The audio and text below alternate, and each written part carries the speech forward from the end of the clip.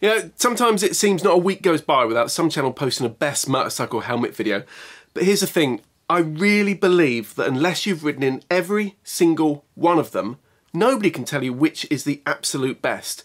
And that's before we consider that your needs and head shape will very likely be different to those of the presenter, be they an influencer looking for the next big viewing figures, or a shop that might not stock every product, or indeed might have its own agenda on what it wants to see going out of the warehouse. If you're serious about wanting to find out what your next helmet should be, then keep watching, because we're going to look at how to choose the right one for you, and we're going to hear what 2,133 BikeSocial community members think of the helmets they've ridden in for a total of what I reckon to be more than 8 million miles.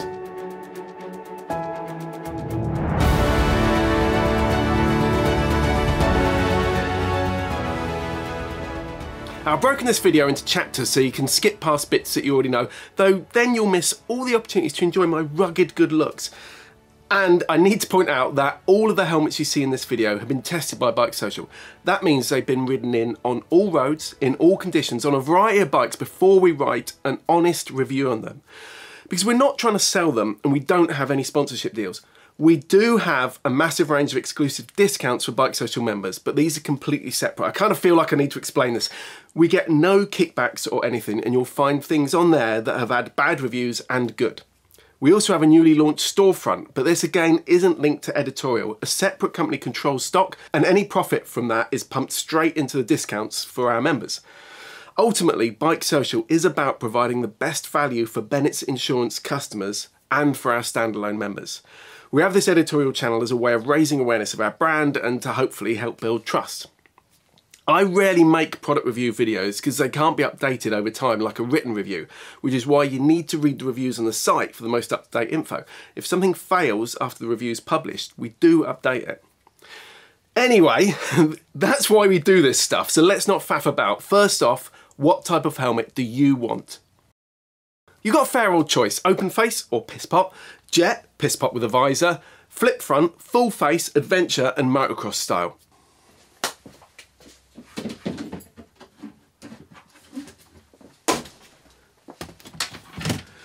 So an open face obviously doesn't give your face any protection, but they are great on slower rides or cruising through town. You need to wear goggles with these, even this Shoei and this LS2, because once you get up to speed, the wind whips under the sunshields and makes your eyes water. I've got to say that this LS2 bob is really comfy, and while it's still £120, it's a composite fiberglass shell, and it's almost a third of the price of this beautifully made Shoei JO. It has some premium touches, and I really like this goggle retention strap, which has a magnetic closure. There's just some nice bits on that. So, a jet helmet has a large visor, which won't save you from the road, but in our review, this Shoei J Cruise 2 impressed with its wind and bug protection. These are popular with city commuters and hot climate tourers. Now this is a bit of a weird one. Retro styled full face without a visor. Well, they sometimes do have a visor, but this is the Shoei X0 and this is the AGV X101.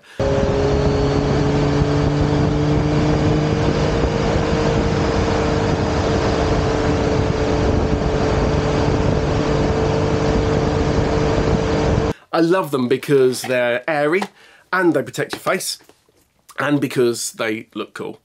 They tend to be noisy and you'll still need to buy a pair of goggles for them. Yep, even the Shoei again, but on the right bike they look great.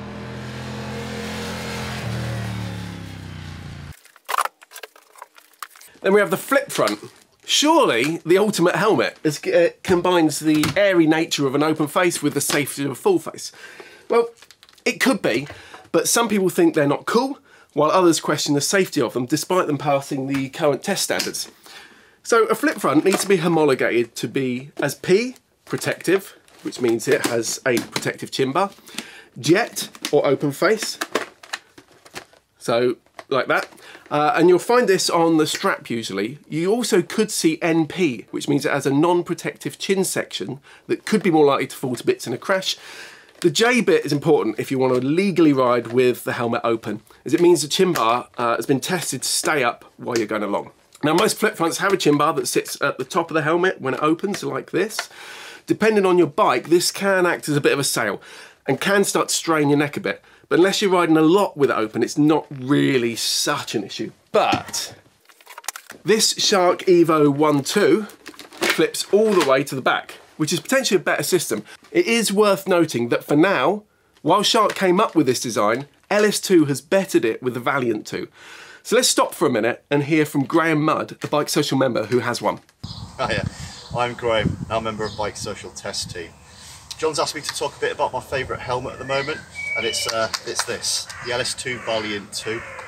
It's a modular helmet, so it's homologated for both full face use and as an open face, which I really like. You know, today it's been really hot and sunny, so I've been wearing it open face. But a few weeks ago it's really cold. You know, it's just easy just to put the chin bar down, it snaps straight to place with no effort. The mechanism just operated by a button under the chin, which you push in, and it just smooth all the way to the back and just clicks into place, and then just easily rotates back forwards and snaps in, no effort whatsoever. The Shark has got a similar helmet, but I had problems with that getting stuck at the back and stuck halfway up, whereas this is a smooth and easy all the way around. So it's a much better mechanism in my opinion. The vents are really good. You've got the chin vent, you've got the forehead vents, you've got the exhaust at the back.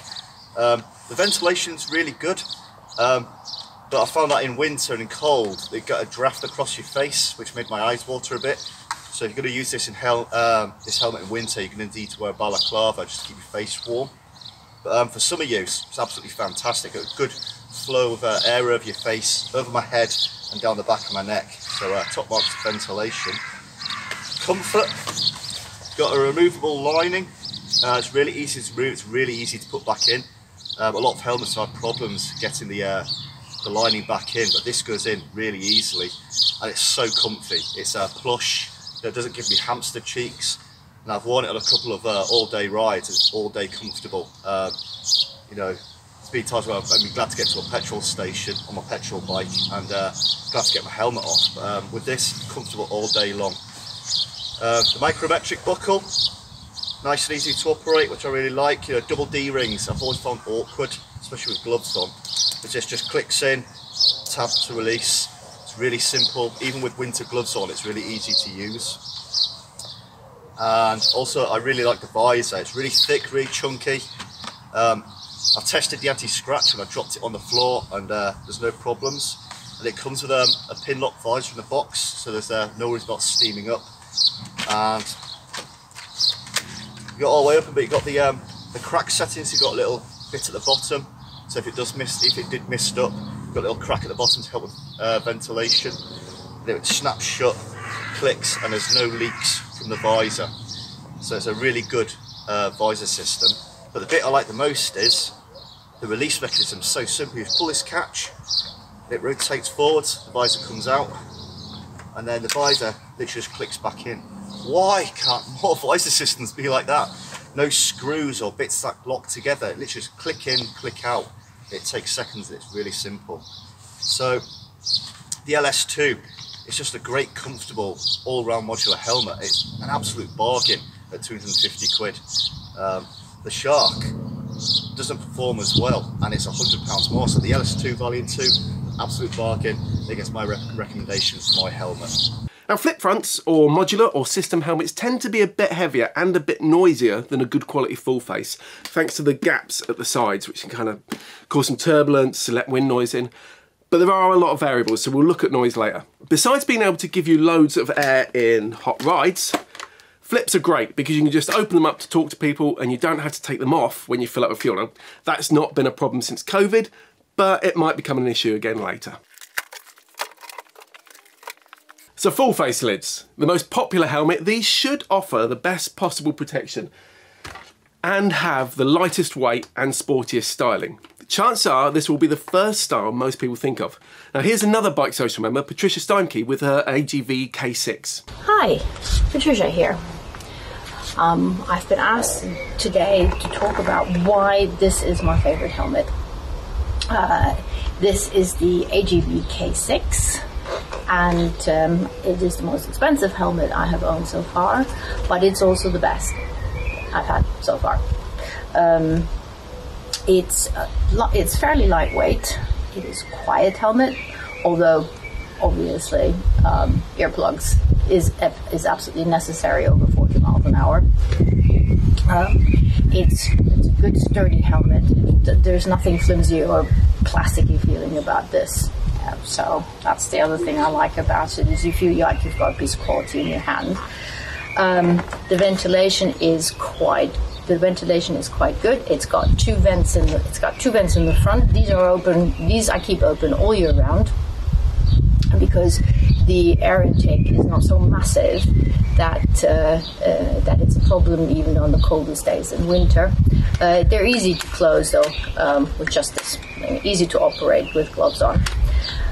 It's got 3 more vents up here, one in the middle, two on the sides. These stay closed all winter. In the summer, you definitely feel the difference with them open, and it's quite good. The only thing about these mechanisms is that if you don't keep them clean, they start becoming a bit difficult to operate with gloves on. The only 2 always open vents are the ones at the back of this lip, which is fine. I mean, it does the job. The other thing that contributes to this helmet being rather quiet and keeping the wind out is this nice little chin curtain, which can be taken out for those that don't like quite so much around the neck. It's got the emergency pull tabs for in case there is an accident and emergency workers need to remove these neck rings in order to get your helmet off a bit easier. It's got a double D-ring fastening, which is quite sturdy, quite solid. It is really easy. It's really easy to undo even with gloved hands on. It's impossible to do up with gloved hands, but I think that's a feature of all D-rings. Yes, the visor, easy to open up and close. It's got a little catch here, and so you can lock it. You can lock it into a cracked open position, so that's good. And then with a little click, it's once this does need a little bit of oiling, which I haven't done in a while, but it opens up easily and springs back up. It comes with a pin lock 120, which does its job quite nicely in keeping it from fogging up on the inside during rain and other damp conditions. The visor is easy enough to remove. Just a little ratchet in the open position, pop out and pull again and pop back in. That's it. The only niggle I do have is the fact that it doesn't have a very wide flat area to attach either intercom or camera mounts to. You can see that my Senna sits quite high up. Hasn't flown off yet, so hey, it's all good. Other side, same thing. There's a camera mount, and once again, the camera has actually stayed in situ at somewhat higher speeds.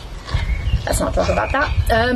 Anyway, the nose guard is also very flexible. It has not touched my nose so far, so well fitted, and it won't pop out easily, which is nice. And it's nice. It's soft. It's not hard plastic, which is also quite good. It's warm in the winter. That's what I appreciate. That's one of the things I really appreciate about it, because it's got a very plush interior, and it really.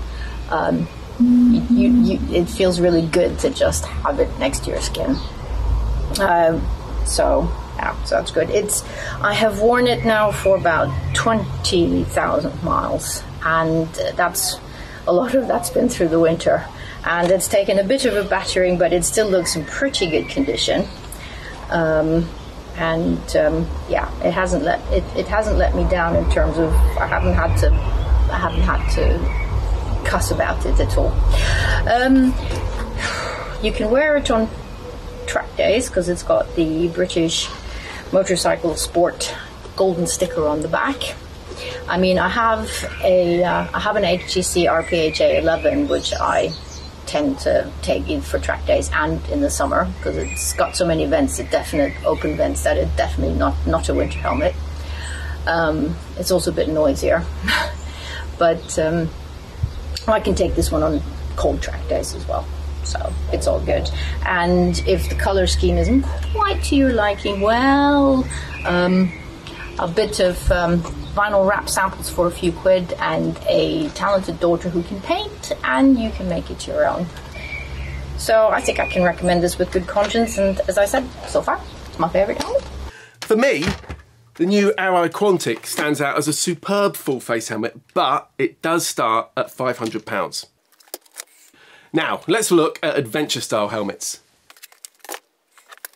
The most obvious thing is that they tend to have a peak on them, which you can usually remove. That keeps mud away from your face when the bike in front is spraying it up from its rear wheel. Or for most real world riding, it does a brilliant job of shielding your eyes from low sun. Now, most of these lids will also let you take the visor off and use goggles if you want, which is more useful off-road, and they should have particularly good ventilation. Now, this one's got feeding straight through into the mouth as well as up over the inside of the visor. Some are better than others when it comes to how much drag this peak can cause, and in some cases they'll shake at speed, and actually these two are two that I've found particularly good. This Shoei Hornet ADV and Arai 2X4 are both really popular lids that I've used. Personally, I'd say that the Shoei is more road focused thanks to the easier to remove visor, whereas the Arai offers more to those who do venture off-road, as it's easier to use with goggles and the ventilation's more powerful. And despite me not being an off-road rider, it's actually the Arai I prefer, but like all the helmets you see here, the full reviews will help you decide if they're the right ones for you. And remember that there are many, many more on the site too for you to check out. And finally, we have motocross or MX style lids. This one probably looks a bit small because frankly I'm rubbish off-road, and my mates and I all use adventure style lids or open faces on green lanes, so this is my 12-year-old daughter's. A motocross lid will have a roost blocking peak and should have great ventilation, but it won't have a visor, so you do need goggles. Okay, so by now you should know what type of helmet you want, and I've told you what we liked, but everyone's different, so how do you narrow your choices down? I asked our BikeSocial community members to fill in a helmet survey and got 2,133 completed forms. I can't stress enough how great that is for our first survey. And over the years, these are going to grow and grow. This is just the beginning of the biggest annual motorcycle consumer report, so hit subscribe if you want to see more. Of the people I spoke to, 61% of them have been riding for more than 20 years, and only 2% for less than a year. But those opinions are every bit as important. 58% of them owned one bike or scooter, a quarter had two, and that left 17% with 3 or more. A lucky 5% owned 5 or more bikes or scooters. So 46% of the respondents said they cover between 1,000 and 3,000 miles a year, though that might be a bit lower due to lockdown, and 34% say they do between 4,000 and 6,000 miles. 13% are putting more than 7,000 miles on their bikes every year, so we've got a good spread of people covering plenty of miles in their helmets. 42% of those surveyed currently own 2 helmets. 23% own just 1, but 20% own 3. The rest own 4 or more. We asked people to mainly talk about the helmet they ride in most, and 10 helmet brands stood out as having the largest data sets in this survey. And because the data sets get smaller below that, the results tend to get a little bit shaky, so we're going to focus on those top 10 in this. As the years go by, as time goes by and we get to make more of these and we do more surveys and our base grows, obviously the number of helmets we cover should grow because we're getting even more feedback on them. So, based on those 2,133 people, these are what they ride in most. Shoei, Arai, Shark, HJC, AGV, Schuberth, K-Berg, Bell, Nolan, LS2, and other. You can see from this graph that Shoei really was the most ridden in helmet by a long stretch. Other accounted for 9%, with brands including Ruroc, Leopard, Harley-Davidson, BMW, Jivi, and I can't remember making up some of these. I asked all 2,133 people to rate the importance of the things that matter to them when buying a helmet, and safety was number 1. So let's look at that first. All lids legally sold in the UK now conform to ECE 2205. This is just a minimum standard, and some are safer than others. You can get more detail on some helmets at the Sharp website, but this is getting a little bit outdated now with very few new lids appearing. That's not helped, I'm sure, by COVID, and it's also a government-funded scheme that buys all the lids it tests. But from 2024, all helmets sold will have to comply with the much tougher ECE 2206 standard. For now, there's very little choice. In fact, the Arrow Quantic is the only helmet you can currently buy that's tested to 2206, with the Shoei NXR2 being the only other that I know for certain is due by the end of the year. Now, having a clean, round-shaped shell is part of what makes a helmet safer, thanks to how it glances off in an impact. And it's something Arrow has stuck to over many years. It's been called outdated for it, but being the first to release a 2206 compliant lid maybe vindicates them to some extent. On this one, the bits that do stick out are designed to shear off in a crash. And over time, it's likely we'll see other brands doing this or just making helmets with fewer protrusions. Now, the word from a few brands is that there will be some helmet models that are going to disappear from shelves over time as they just won't meet the tougher standard. We're going to have to wait and see, but it certainly won't mean the end of affordable helmets. I've already requested the range of entry-level offerings from LS2 as soon as they've met 2206, and of course we'll be covering the full range of helmets as they hit the market. So expect reviews of them soon and keep checking out BikeSocial for them. What a helmet's made of will affect people's perception of safety, but there are currently plenty available that typically either use a plastic outer shell or a composite fibre or pure carbon fibre. Carbon fibre one there. Some people reckon a soft outer shell, like polycarbonate, with a harder inner polystyrene liner is the best bet, while the more costly helmets tend to have a hard outer with a softer inside, like an armadillo. Armadillo! Personally, and this is just my opinion, I prefer it to be a hard outer shell, as it makes sense to me to be able to spread any impact over a larger surface area before it's transferred inside. It also means you tend to have a more comfortable interior because it can conform to your head shape more easily. In our survey, Arrow was considered the safest helmet brand with an average score of 9.1 out of 10, closely followed by Shoei at 9.0. Ultimately though, safety can only be promised with proper testing, not by promises from a manufacturer or what a helmet looks or feels like. ECE 2206 is going to make it much clearer. If you want to know more about this, hit the video up here, up top, though I'll link it to the end too, so you don't get distracted now. Overall, the second most important thing when buying a helmet, according to our survey, is comfort. And basically, if you don't have a helmet that fits properly, it won't be as safe. Any helmet should fit snugly around every part of your head. You shouldn't have squashed in cheeks, but you do need to make sure it can't twist from side to side or rotate back and forth. That's with the strap secure, but not choking you. And whether you're spending £50 or £500 or even more, take your time when trying a helmet on, as any pressure points can feel a little annoying in the shot, but even after half an hour in the saddle, they can become agony.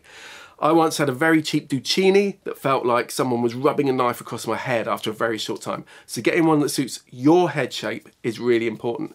Somebody else could have worn that helmet and found it fine, but for my head shape, that became unwearable. You will likely find that more premium brands with a softer liner are more comfortable because they are more compliant to your head shape, but don't assume that anything will fit you. In my case, Arrow and Shoei both do always fit me, while Schuberth can be a bit hit and miss. MT seems to come up a little small but are otherwise fine, and only about half the shark range suits me.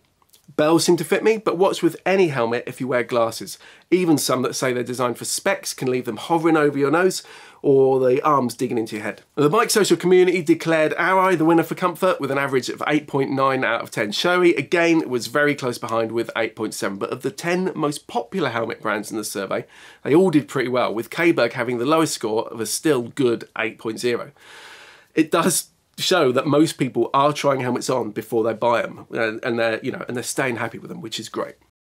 Build quality was next, and this is something that to some extent you can get a feel for when you pick a lid up. How well is a trim finished? What's the lining like? Does it creak when you flex it? And what's the plastic like on the vents? You tend to get what you pay for, and it's going to be no surprise to most that Shoei and Arrow are voted best for build quality, with average scores of 9.1 out of 10. Schuberth came next, 8.9, the lowest score among the 10 most popular helmets in our survey being from K-Berg again, though this was still a healthy 8.0. Fogging was the next most important consideration among the BikeSocial community members who responded, and of them, Shoei owners had the least problems with it, giving their helmets an average of 8.0 out of 10. Ventilation plays a key role in fogging. The chin vent will typically blow up across the inside of the visor, and you also want an effective exhaust to draw the moist air out. Only the cheapest lids save costs by not including a pinlock anti-fog insert, although some more expensive ones might use a visor that's got an anti-fog coating. Personally, I'm not as keen on that. Anyway, pinlocks, I would say, are worth having as they create a double glaze that massively reduces fogging in bad weather. If you breathe heavily and seal everything up, they still will fail in the end, but they do a good job. Max vision means they're bigger, so less likely to be seen in your peripheral vision, while the higher the number, the more effective they are. You can get a 30, 70 or 120 pinlock. Some budget lids like this MT have pins for a pinlock, but one still isn't included, so keep in mind that if you ride in colder weather, it might be worth budgeting the extra 15 quid or more, depending on the helmet. If you're having trouble with fogging, even with a pinlock, check you're getting some air moving, but also look at adjusting the pins which are on a cam. Rotate them and it can help the seal sit tight against the visor all the way around. If there's a gap, it won't work. If you're not happy doing this, take it back to the shop, as any decent one will support you.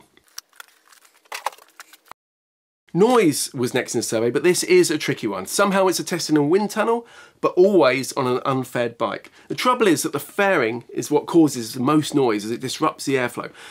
So what one rider considers a quiet helmet on their bike might seem noisy to someone else. Wind roar is one problem, then you've got buffeting noise too. Trouble is, you won't know until you ride in it. Honestly, of all the helmets I've used over 25 years, I've never had one that was so noisy I couldn't wear it. You must wear earplugs. Anything over 40 miles an hour, the wind noise gets so much, and trust me, tinnitus is rubbish, and I don't even have it that bad. Personally, I prefer disposable Earsoft earplugs like these, or these earpiece filtered plugs, which cost about 20 quid and make it easier to hear music over the intercom. Earplugs reduce the wind noise, not the sound of sirens, car horns, screaming pedestrians or skidding tyres. And your engine exhaust sound better too, so I'm not buying those arguments against them.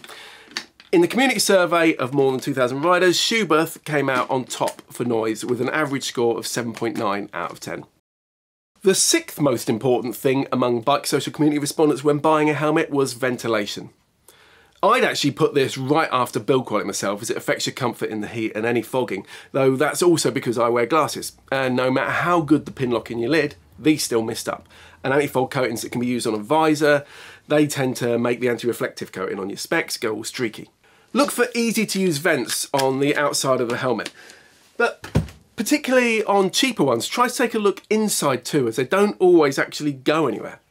And lots of channels deep in the polystyrene aren't necessarily to help air move. These are actually a way that some manufacturers make hard polystyrene appear softer by taking some of it away. The air will move around inside a decent skull cap, so look for plenty of entry and exit points. You still need to read reviews though, as some will work better than others, and some will create air hotspots that can make it annoying having wind blast on one point on your head. The fairing and screen on your bike, again, will affect how much air can get to a lid, but you want something that can let air move all over your head, but will also give the option to close it off in winter. The best full face lid I've used so far is the Arrow Quantic, and the BikeSocial community survey also reckoned that ours gave the best ventilation. The top of the range RX-7 is well known for its powerful venting too. Effective ventilation is also another reason to wear earplugs. I've had large flies get in through some vents before, this helmet included, and it is a horrible feeling to have anything crawling around near your open ear canal at 70 miles an hour while it's trapped inside a lid. The seventh most important thing to the survey respondents was value, and this has to be an incredibly personal thing. LS2 was voted best with a score of 8.4 out of 10, while Shark, AGV, K-Berg, Bell and Nolan followed with 8.2, then HJC with 8.1. What's good value to one person might be out of reach to another, so let's stop to hear from another BikeSocial member, John Mansfield. I'm John and I work in Barton-le-Clay as a bike instructor. This leopard helmet that I've bought, I've had several of these over the years. I tend to buy them because they are extremely cheap, and given the fact that I sort of get through probably one a year, it kind of, you know, it kind of makes sense to me anyway to get something cheap. Anyway, I've since got hold of this one here, which comes in at £80, and for the price difference, the fact the cheap, though, as a cheap helmet, it's many times as good as this one is. This is okay, but it's really plasticky. It's quite noisy and quite creaky and everything.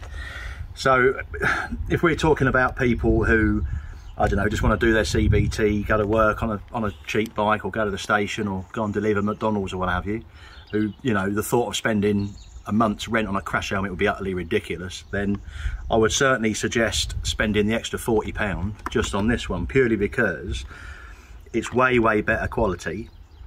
Even things like the little apertures, if you want to put sort of music in there and what have you, it's much better.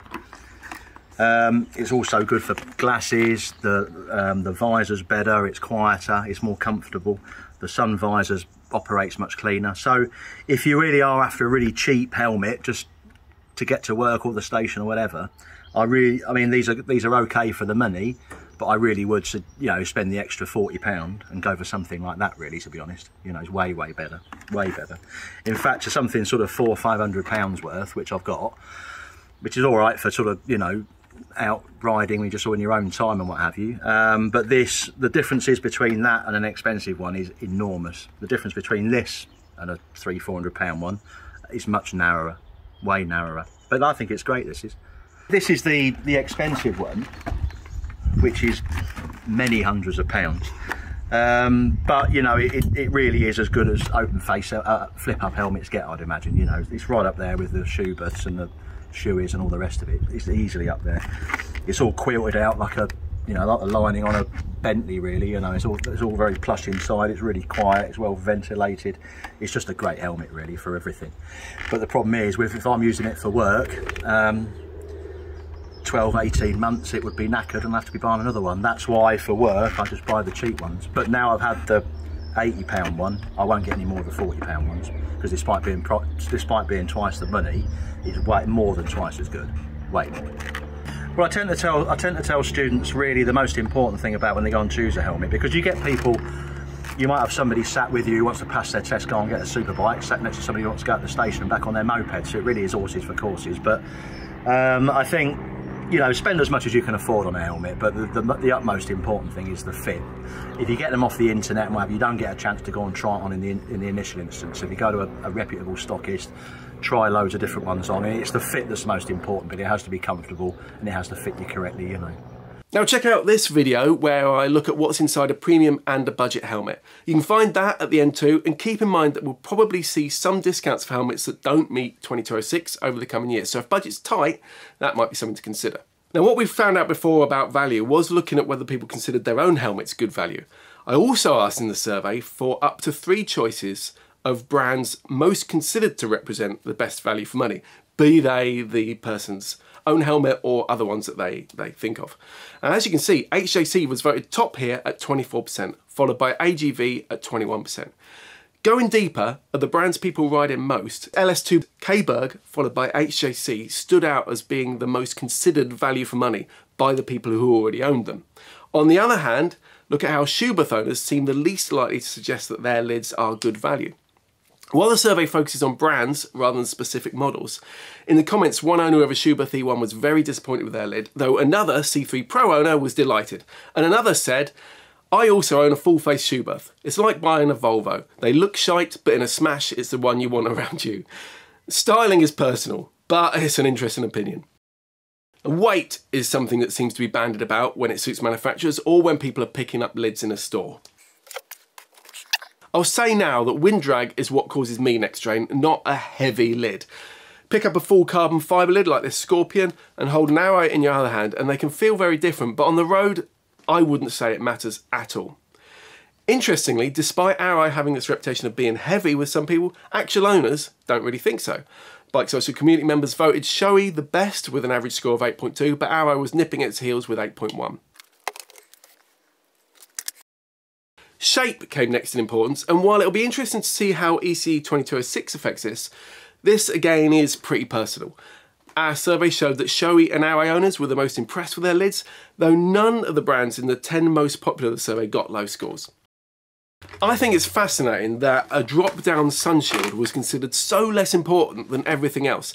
Though as no Arrows have them, that's going to have had some influence in this survey. Still though, as a brand that tends to have a good split of helmets with and without a sun visor, 58% of Shoei owners who responded had bought a helmet that did have one, while 42% hadn't. Only a quarter of our respondents bother with a separate dark visor, and unsurprisingly, the most likely to have one are Ally owners. A quarter of our Shoei owners are likely to have a dark visor, while 35% of our Bell owners say they do.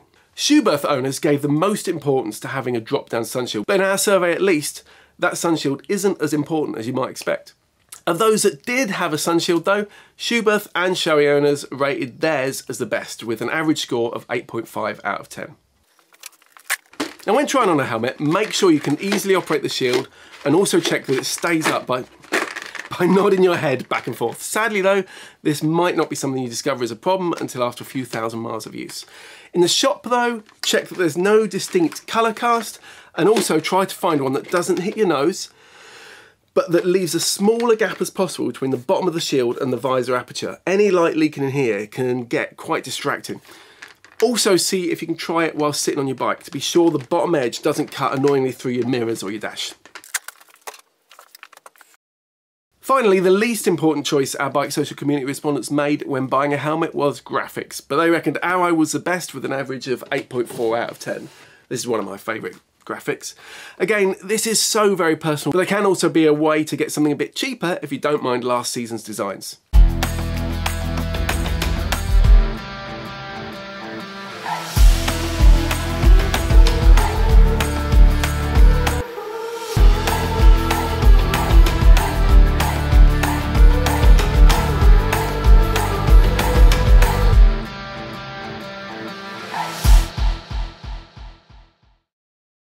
So how much should you spend on a helmet? Well, that depends how much you can afford.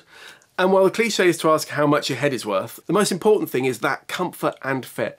So try as many as you can afford on within your budget, and a little above that if you can. Then narrow it down to the ones that fit best. Then look at the other factors like build quality, which you'll feel as you handle them to some extent. Look at the construction of the ventilation, and if there's any available, I'd opt for a helmet that's approved to DT 2206. Of our BikeSocial community respondents, the most popular price range was between £251 and £400, with 37% of them paying that much for the lid they ride in most.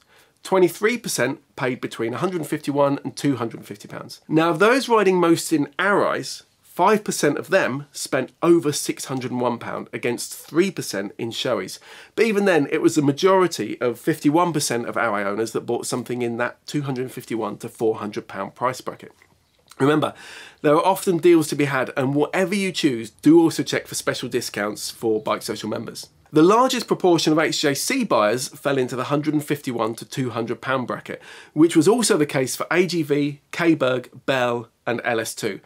It was the sheer number of Shoei's, which were most likely to cost between £251 and £400, that put the average spend up. In helmets costing under £100, LS2 was the most commonly worn of our top 10, while K-Berg was more dominant than the others in the £101 to £150 price range. If money were no object, 31% of our respondents told us that they would buy a Shoei, followed by 23% who'd buy an Arai. But there are some interesting standouts when you go deeper into that data, like those whose main lid is an Arai being the most likely to choose an Arai again, while K-Berg, Nolan and LS2 users were the most likely to choose a different brand. And you might wonder if you can save some money buying used, but you really shouldn't buy a second-hand helmet as you don't know how it's been stored or looked after. And it will have conformed to some extent to the previous user's head shape. Now, that storage thing comes into how long you can keep a lid to. Most manufacturers will say 5 years from the date of purchase, sometimes 7 years from the date of manufacture. The thing is, the polystyrene liner can degrade over time, especially if it's stored under hot conditions. And the outer shell could degrade too. Not to mention strap fastening is corroding on some helmets. But it's really hard to say. Common sense has to come into it. And someone like John, who we met earlier, can wear out a cheap helmet in a year. Think about it this way, if £251 to £400 is the most popular price range, even at £400, that's 22p a day over 5 years.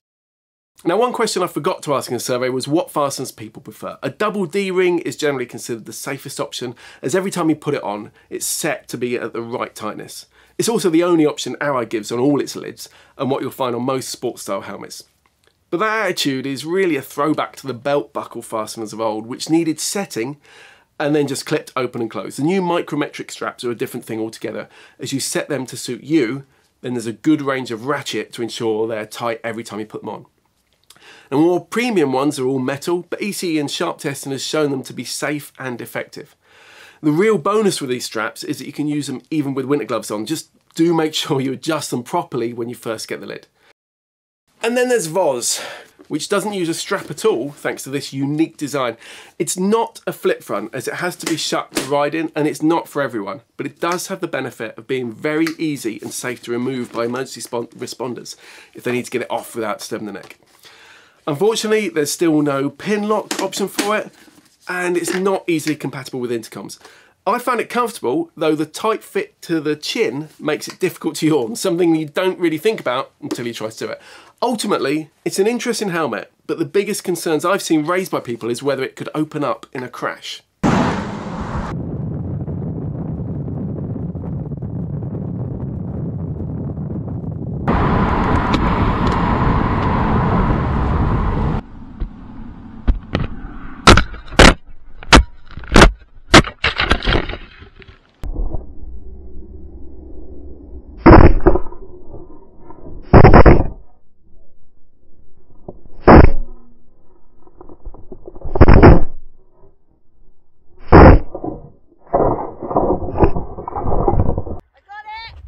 Well done. Excellent, thank you. It all stayed together fine.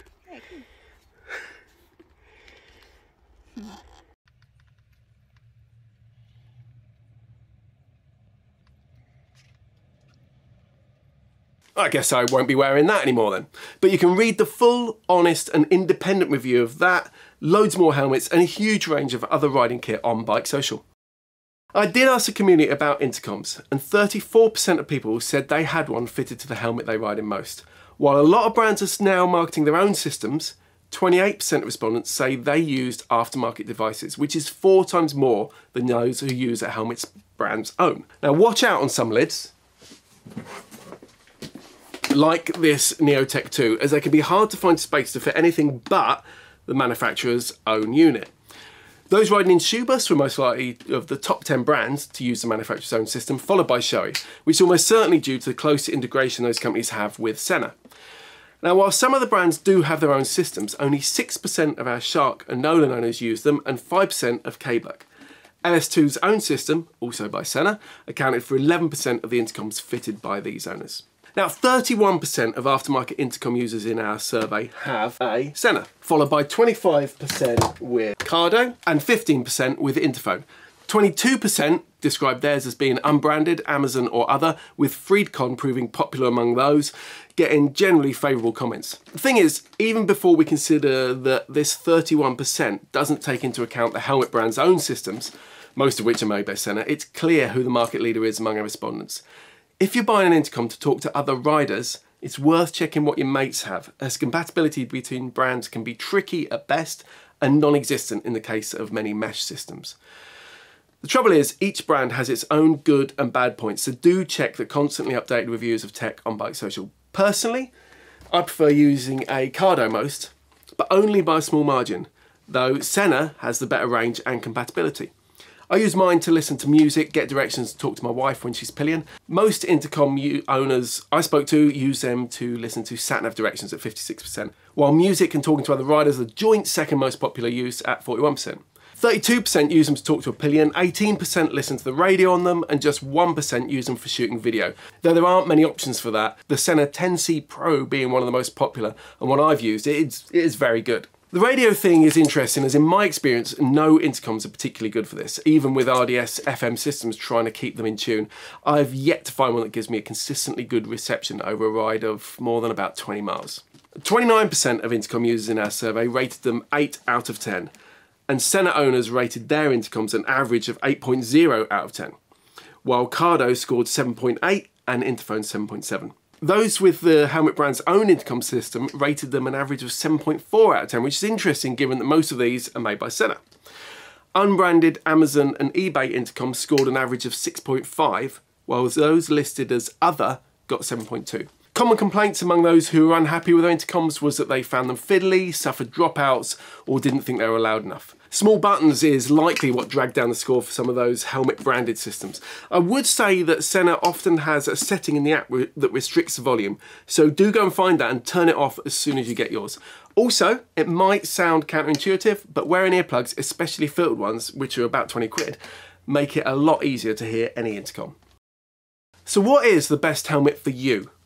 When I asked the BikeSocial community which 3 brands of helmet they considered the most associated with overall quality, 59% of respondents said Arai, followed by 57% saying Shoei. Delving deeper into that data for a final time, it's interesting to see how those who ride most in an Arai are also the most likely to say their own helmet represents the best brand for overall quality.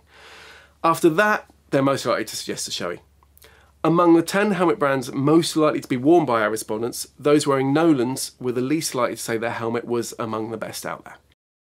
I know there's a lot to take in, and if you've skipped to the end, you're probably wondering why I'm not holding up one lid, proudly proclaiming it to be the best you can buy. But most of you will now hopefully have a good grip on all the variables that need to be taken into account to decide what's the best helmet for you. And armed with that knowledge, and some of the helmets we've suggested and shown you here, you'll be making a much better choice when you spend your money. So a huge thanks to every BikeSocial member who completed this survey, and to you for watching. And congratulations to Book and Shriner, who won the £250 prize draw. Keep a lookout for more of these videos covering not just riding kit, but a lot more that matters in biking too, as we really work to grow this community.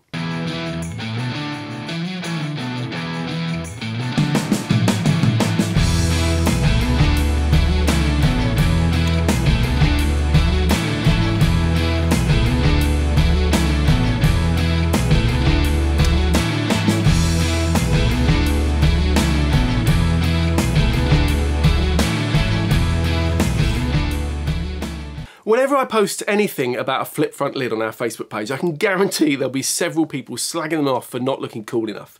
If you haven't tried one, you won't know just how good they can be.